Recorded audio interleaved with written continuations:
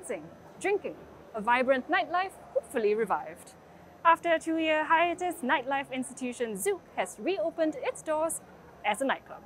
However, it is partying with restraint as only 500 people are allowed into the location that used to host 2,000.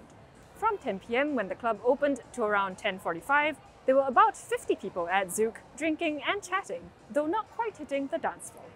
The crowd was expected to pick up at around 11 p.m. and peak at 12 a.m. since all the 500 slots had been booked.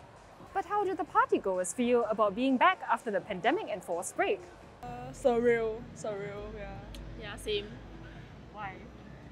It's like we waited so long for this moment.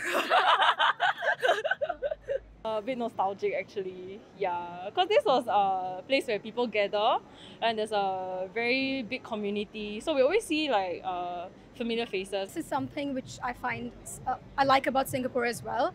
And the fact that they are trying to provide us the experience we've been wanting for, but in a Singapore style. So I think you gotta accept what you get. Oh, actually it's quite streamlined, the measures. Like for the ART test, you can do it online. And for the tickets, you can just purchase it online. So nothing much on my part. Apart from the on-site ART test clinics outside, the club has made changes to their operations to comply with safe measures.